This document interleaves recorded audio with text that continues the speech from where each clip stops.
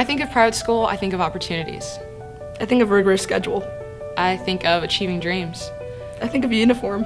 I think of stronger friendships. I think of awesome teachers. I think of more classes you get to take. I think of big dreams. I think of achieving those dreams. Georgia Gold was the first student scholarship organization, or SSO, that was created to implement the Georgia tuition tax credit law back in 2008. We're one of 12 states nationwide that have this type of program in place. It is the nation's fastest growing type of parental choice in education. It enables taxpayers in Georgia to invest money to be used for nothing but providing scholarships for students, K through 12 students in Georgia, to attend the private schools of their parents' choice. The phenomenal thing is it's allowing Georgia taxpayers to become part of the solution, a vital part of the solution to something that we all know is a challenge in our state and in our nation. Parents are desperate for options. If they know that their child is not thriving in their assigned public school, and they want something better, but they have limited funds and can't afford anything better, this is their ticket. This is the light at the end of the tunnel for them. This changes lives, changes families, and is providing tremendous relief and empowering families in Georgia. For Arete, the students that we serve, the age groups, of course, are from 4-year-old kindergarten all the way through 12th grade. We're predominantly in the lower grades. We do have some of the upper grades, but it's smaller numbers. But interestingly, all of the seniors that we've had in the program have graduated, 100%. And all of them have entered college or the military. We go out and raise the money ourselves.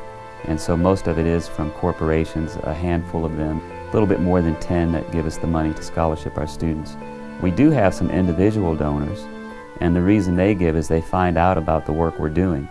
To participate in our program, you do have to make an application to the Department of Revenue.